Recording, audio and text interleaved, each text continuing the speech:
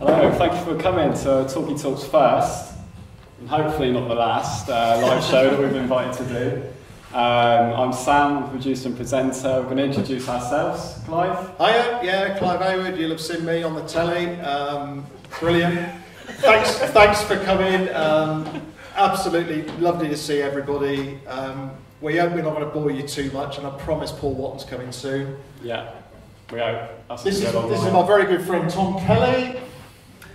Good evening, everyone. I've come all the way from Sussex for this evening tonight, so pleasure to be here. Thank you for... Why didn't you mention it? Thank you very much for all turning out. It means an awful lot, especially where at the start of the year where our football club was. I don't think any of us would have believed we'd be on stage tonight, 9 months later. So pleasure to be here. Thanks for coming and enjoy the show. Chris, introduce yourself. Hi, I'm Chris.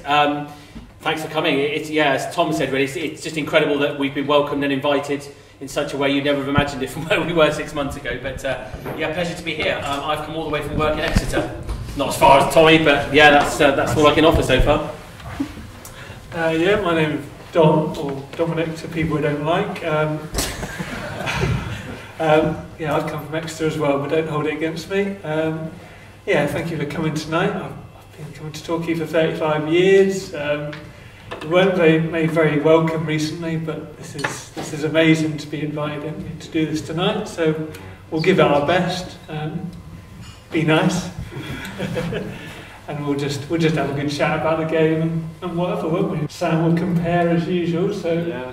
no pressure, Sam. So basically, Nothing compares like him. no. So basically, we're going to also have bits from the Talking Night Supporters Trust and from the Travel Club as well. Celebrate all the good work we've been doing.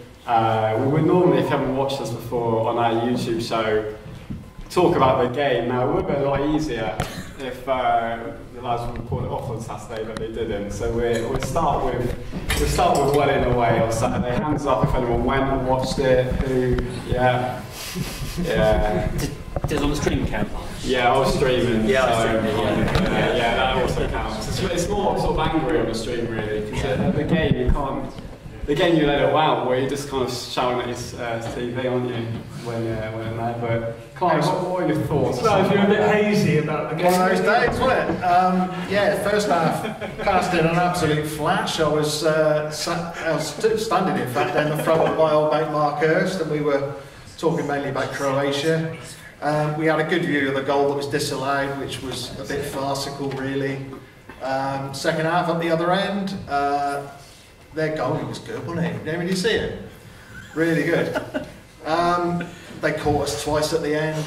It happens. I think Welling is shaping up to be one of those grounds, isn't it?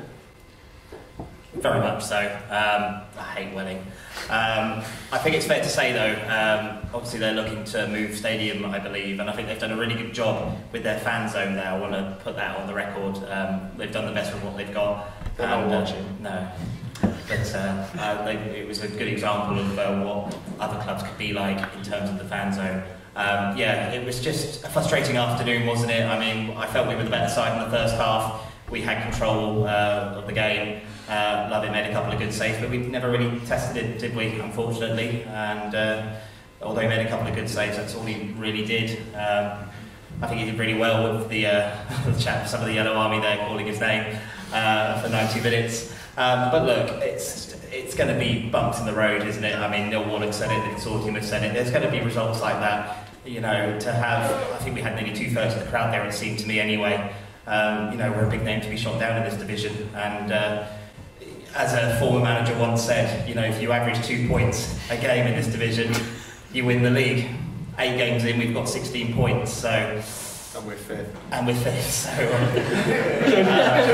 Judge me after 10 games. I'm just going by it because I'm a fan, Enough. So Gary Johnson, he knows what he's talking about. And then the second half, we've hit the woodwork twice. Lovett's made a really good save to take it onto the bar. And as Clive said, we just got caught on the break. Some silly mistakes on our part. The second goal don't really count, to be honest. We're pushing for an equaliser. They catch us on the break, and obviously gives it away.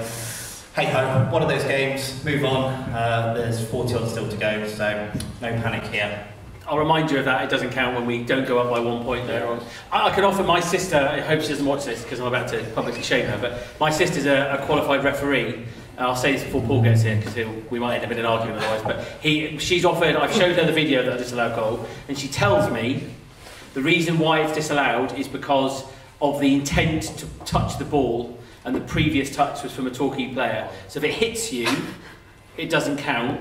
But if it does count, it's offside because there's no intent to play the ball. If it's a forward motion to play the ball, it's then intentional touch, and therefore it's on. I don't know either. But that's garbage. I've tried, but that's it. I disagree. Oh, I disagree. I don't think it's total rubbish. It's just right here now. Is it true that the linesman was the referee was a linesman at Ashton Gate? I believe so. Apparently so. Yeah. No comment. No comment. But yeah, it's one of those. It's context, isn't it? We're fifth. We're doing all right.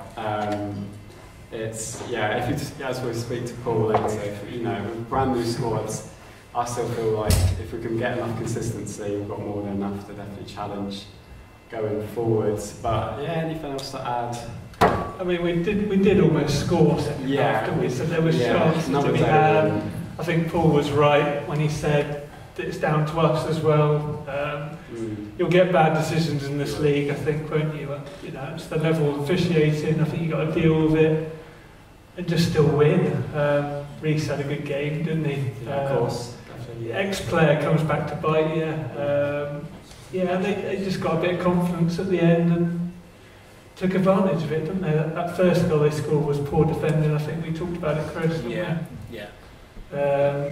Carson lets the guy switch in to come into midfield. He knows he's going to come in on his left, and then I think Oscar loses the man we're watching, and then it just trickles in the net, doesn't it? And that's when you think it's not going to be our day, don't we? And that was the frustrating part. They didn't look like scoring, did they? They hadn't really been near our goal. Heyman made the one save low down, but other than that, they didn't look like scoring, did they? And then it's probably my fault because I said to my son about 20 minutes ago, well, they're not going to score. It's just whether we can or not. So that's probably my fault that they scored. But yeah, that's the frustration. It was just one moment, wasn't it? One second in time where we've not tracked, and that's what cost us on the day. It was just one of those games that you just thought to yourself, we're not going to score here, we're not going to win here. I think the first goal, he's actually done quite well to get it, because although it's poor defending on our part, as the ball's gone into the box, he scuffed it in. I think if he gets a proper contact, I don't think he scores. I think, again, it's just one of those unfortunate results. We weren't 100%. Missing a couple of good players in Folkestone and Hayfield. They proved to be big misses on Saturday, sadly. But again, a defeat at Welling isn't going to define our season. Plenty of time still to go, and I think we all would have taken being in the top 7 at this stage of the season early on, considering from where we've been over the summer. So just keep the faith, keep going, and on to the next one. Yeah, we got National League, didn't we? Simple as that, really. What do we want to talk about next? FA Cup Saturday, isn't it? Who's going? Anyone going? Who's going? Nice. Loads of fans there. It's what FA Cup's about, isn't it? Going to these grounds, definitely. Love it. It's it almost. Not him again. I said love it, didn't I? Oh my God. About the Wilmot. Obsessed, mate. So anyway, we were talking about this before. It's got slight sort of Lymington vibes about it, hasn't it? I hope it doesn't rain as much as it did that day, but obviously, 7-0 would be welcome. I think they might rest a couple, to be honest. It's the sort of game where you might be able to get away with that. He did say he might bring a couple of players in, didn't he? So that's going to be interesting to see if that's... That was right at the end of the interview, wasn't it? He just sort of nipped it in a little bit, didn't he? Almost as like... I thought he said that. I don't want you to hear this. Yeah, I had to watch it back a second time, but it's almost like a mini window, isn't it? Really, that you've got a week with no league matches. It is a time to have a bit of a reset, really. So, where do you guys think we need to improve on? On the wings. Yeah, but we don't play wingers. No, but still could improve, I think. We'll cover that. So, okay. But I think it'll be a good occasion. I mean, I want to introduce the next bit though for the Tust. As we know, if you want to join us and whoever's the select speakers, the Tust have obviously done an amazing job for the football club. Let's have a round of applause. There we go.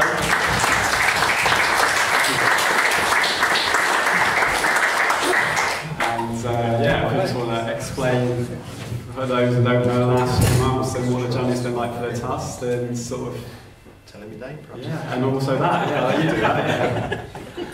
Yeah, hi everybody. My name is Matt Gorman. So I'm one of the 12 members, I think, currently on the Tust board. So the last 6-7 months have been quite a journey, really. I was talking to Bob, who's sat over there next to John, about this earlier on, and we were sort of, Bob actually said to me, if we had to sort of kind of envisage our best possible outcome, this has got to be it. Yeah. You know, it's beyond that, to be fair, I think. Yeah. You know, I sat on a strategy team, which was like a sub team of the Trust, and we've been planning for, I don't know, probably the last 3 or 4 years as to what we would do if the previous ownership decided to chuck in the town. So this wasn't going to be something that was, we knew it would happen at some point, and we had various plans in place. And to be frank, when it did happen, it was, you know, all hands to the deck. And this outcome was just, you know, this couldn't have been better for us, really. To have a team of supporters running our football club who are not only supporters, but they're guys with business acumen who've been prepared to put their money where their mouth is just fantastic.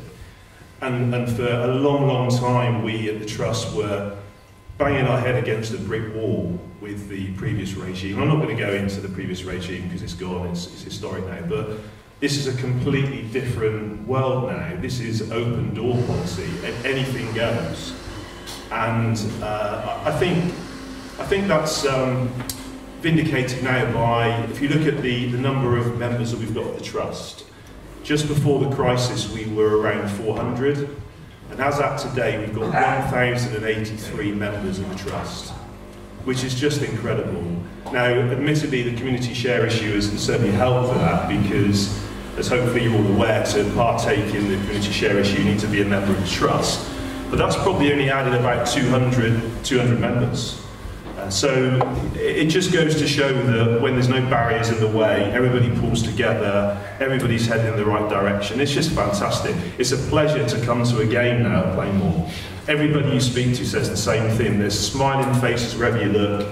Whether you win, lose or draw, you walk away feeling good. Yeah. We're all part of something, aren't we? Absolutely. It's just amazing. Like, as you say, anyone can come, go to the sort of chairman, CEO, everything, have an idea, and then they're like, yeah, no, we'll listen to it. And you know, then the next thing is like, brings some latest, now we're going to improve all this, and we're all sort of working together. It just shows what an amazing community we are at Torquay United, and how, I mean, the Tust works has been phenomenal. Yeah, I think we always thought that supporters would pull together, but you never quite know until the time is there. And I think apart from the community share issue and how that's worked, if you look at things like the Paint Up Plainmoor project that Nick Broderick, the Trust chairman, has been responsible for, it's been fantastic. You know, to turn up there and, you know, meet so many different people there with their paintbrushes and do whatever they need to do, sanding down. I mean, I'm absolutely rubbish at DIY, but I'm quite happy to be there, sanding away, painting away.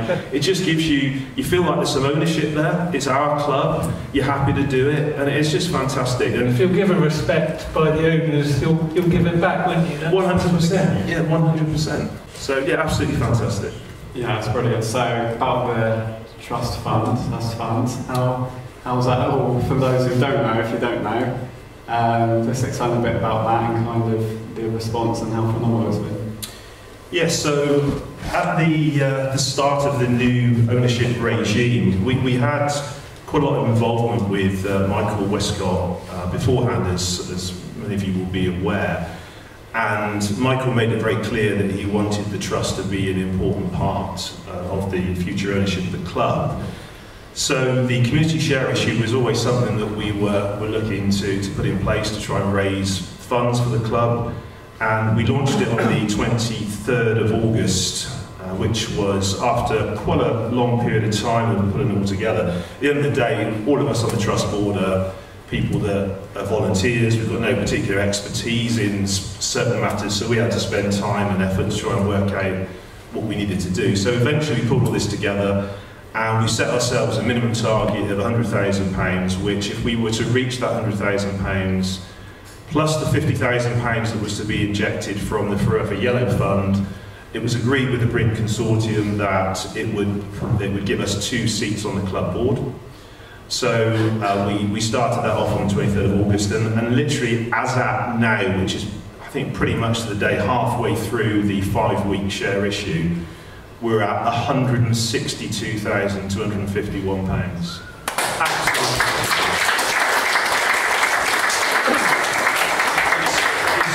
It's just phenomenal. We've had 364 investors. So there's, if you were to look at the crowdfunded total, it will be 8,750 less than the figure I've just quoted, but I did say to you tonight, Sam, I'd exclusively reveal the total number. So we've had some offline investors as well. These are people who want to pay by cheque, manual application forms, so that's the combined figure. So the bit that I think is phenomenal is 364 separate investors. You know, this isn't about somebody chucking in 20 grand, 30 grand. The average investor's put in £443. So it's been set at a level which hopefully is affordable for people, and people have just responded phenomenally. It's just incredible, beyond really what we thought we would achieve. You don't mind me just saying, Matt, I'm sure you're going to say it anyway, that's on top of the 400 or so Tust members that over the last 5 years have diligently put money in towards Trust, so that we've accumulated the amount of money that is more than £50,000. So on top of that is the £50,000 from the Forever Yellow Fund. So it's kind of the new people who've come in, plus it's the people who've always been there who have accumulated that massive amount to begin with. So I just felt I need to say that. Yeah, sure. So I mean, like it's 210 or something thousand. Yeah, so the total investment into the club, as you say, is just over £210,000. So that translates to a 23.75% shareholding in the football club. If all of those monies today were to be invested at the agreed terms of the football club, that goes up. If we hit 200,000, that goes up to about 27%. If we get to the £250,000 stretch target, that gives us about 31% shareholding in the football club. Can I just ask, you said about the seats on the board and the money investment we talked about, the co-chairman covered it in terms of, excuse me, to a degree, what it's going to actually fund when the share scheme's closed. How much input will Tust have in terms of that? Or is this very much for the club ownership and board to use as they see fit, whether that be player investment, whether that be stadium investment, whether that be somewhere like Boots and Laces? Is there any say from the Tust board, or is it kind of, or was it done together? Very much done together. I mean, the two directors that will be on the board will have an equal share in line with all the other directors. So any votes on decisions will be based on equal numbers and equal sort of votes. So I think, in answer to your question, there isn't any specific purpose that the money at this stage is being raised for. I think what worried me at the outset of the share issue was that with the Bryn Consortium coming in and investing all their money, that maybe everybody thought the club was saved. Yeah. And certainly, yes, they did save the club, undoubtedly, but it's not just about the initial cost, it's about making sure there's enough cash flow to be able to fund the club moving forward. And certainly, I know that the Bryn Consortium had built into their model that we would raise a certain amount of money, which we've hit that and gone well beyond that, which is fantastic. So everything now is a bonus over and above what they were anticipating. So in terms of what that extra money will be used for, maybe it could be for some loan signings, it could be for other infrastructure around the club, I don't know. But that will all be agreed, amongst the board, of which we'll have 2 seats on the board. The part about it, which still, when you see them interview together, which I still kind of struggled to get my head around, I was genuinely amazed about when we had them on Gull'S Eye View in the summer, was the fact they didn't know each other. Somehow I just kind of knew, just from the way that they've been in public and from the way that they'd come across through all the public work they've done, was they looked like almost kind of like friends who, come on mate, we need to do this together, yeah, this is our club type thing. But they basically just didn't know each other, and somebody put them in contact with each other and said, yeah, we need to do this, we've got the expertise and the finance and the will and the passion to do it. So that, to then see what they've done together with the other members of the consortium and the Tust board is extraordinary when you think months ago they'd never met. But it's that one common thing, isn't it? We're all Torquay United supporters. So it's amazing how something like a football club can bring you all together. You know, and it just shows what you can get from unity and everybody pulling in the same direction, doesn't it? Can I ask, how are we going to decide which directors are going to be on the board, and how will that be decided? Yeah, that's a really, really good question. So in answer to that, the first director has already been decided, and that is Nick Broderick, the Trust Chairman.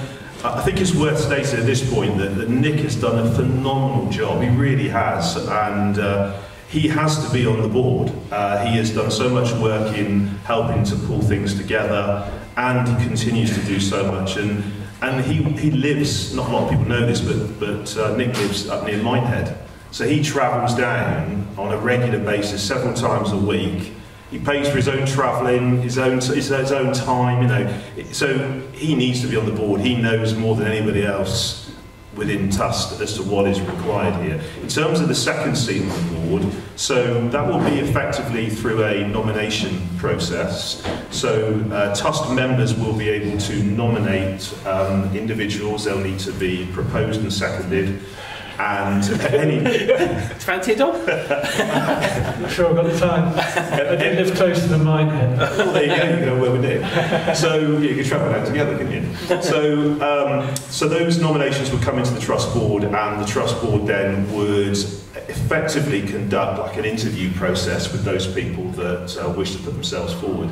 Now it's important that the Trust Board then make that final decision, because it's about ensuring that we have the right person there to represent the Trust on the board, and it's got to be for the right reasons. It's got to be somebody who's willing to have the spare time to do it, and maybe offer something different as well. You know, we're all of a certain age, I think, on the Trust Board, and it'd be good to have maybe a youngster, could be a female that's on the Trust Board, on the board on behalf of the Trust. I don't know, but it's going to be for a specific purpose, put it that way.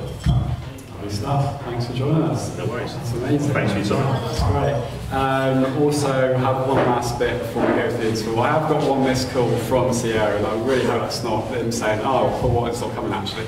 But they haven't tried it in there. But I'll double check that. That's all good. But he should be in a bit. So one last bit. The supporters travel club have also done some brilliant work for the football club. I think we invite Harry on stage if you want to come up, Harry.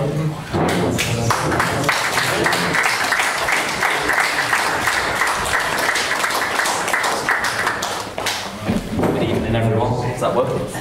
Between top four.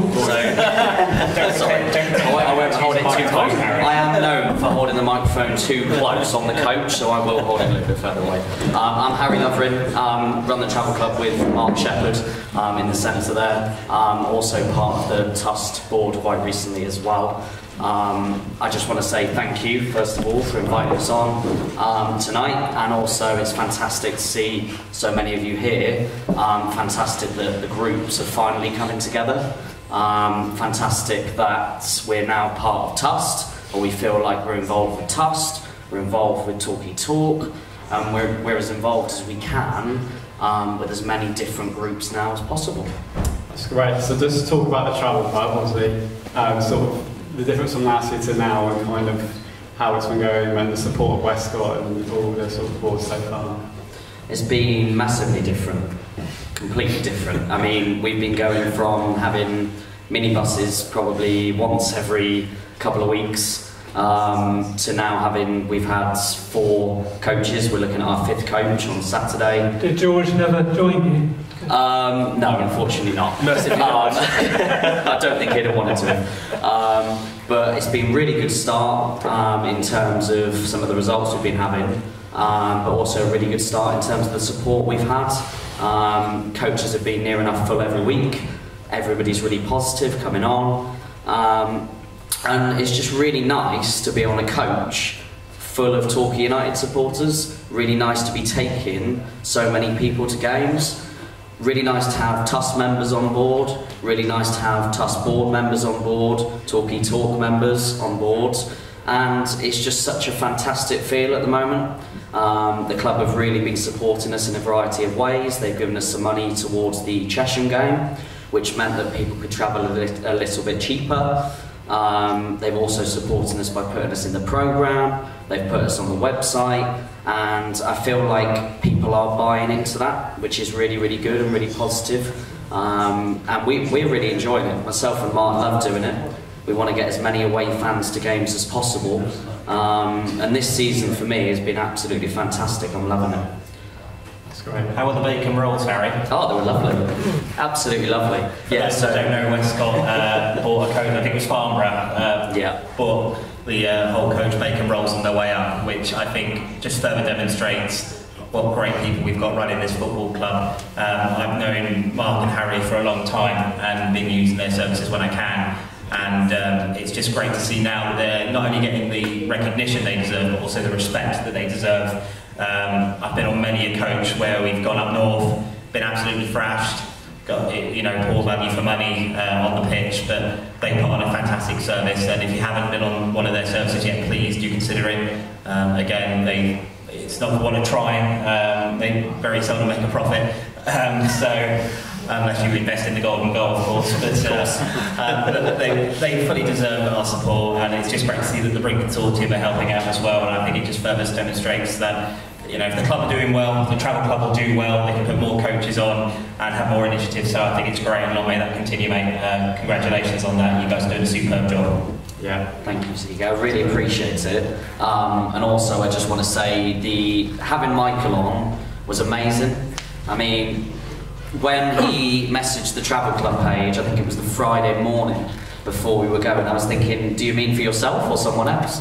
And then he rang Mark, he booked on, and when I spoke to Mark about it, I was just so, not amazed, not surprised, but just so filled with joy, really, that our chairman, one of our co-chairmen, is on board the travel club, actually engaging with the supporters.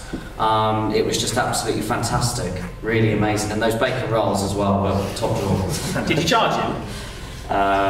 Yes, but he wanted to pay. He did want to pay. He offered. He did offer. Did he win the golden goal as well? Did he? He did. Yeah. He did. But he gave the money back to the travel. You've got a sponsor as well. We do, yeah. So Torbay Facilities Management have sponsored us this season. Dave O'Shaughnessy, again, just amazing. Don't talk to me about sponsors. Oh, you've started now. And we're promoting this business as much as possible. I mean, again, another kind of way to support a local business, another way to say, actually, fantastic, we've got somebody sponsoring us, to hopefully mean that towards the end of the season, we can put on as many trips to away games as possible. Talky Talk are still looking for a sponsor. We did have one, I think they were bust. So, many time ago, so it's not really bad. We had a good game of snooker there, didn't we, once? We did, we had a good game of snooker. It was a horrible shithole of a place. They paid us to sponsor. We didn't say that until after the sponsorship had finished. So. Of all the people to swear first, I wouldn't have had you down, Dom, on that. How can people book Harry for this weekend? So I think we're on 40 now, is that correct, John? Yeah, he's got a thumbs up. 40 people for this weekend, so I think we've got about 12 spaces left, is that correct? 12 spaces left for Saturday, so if there's anybody in the room, anybody online, anybody else that wants to book, really want to encourage you to book. Have a really fun day out. Every single away trip we have is filled with fun and joy and amazement, okay, to hopefully the fact we're going to win 10-0 on Saturday. Amazement? Wow. Well, the amazement can be a range of things, but winning the golden goal is probably the top of that list. There we are. I think that was all at the end of part one. Thank you, Harry. Thanks, everyone. And then we'll have a bit of a break, and then we'll have to get Paul in, and then we can interview him about him and how it's going. So thank you for joining us on part one. I generally thought it'd be about 6 people, so I'm very impressed. That's why we put the table at the front here, so the cameras look like it was full, but they're actually at the back as well. So thank you, everyone, and we'll be back in part 2 in a bit. Cheers.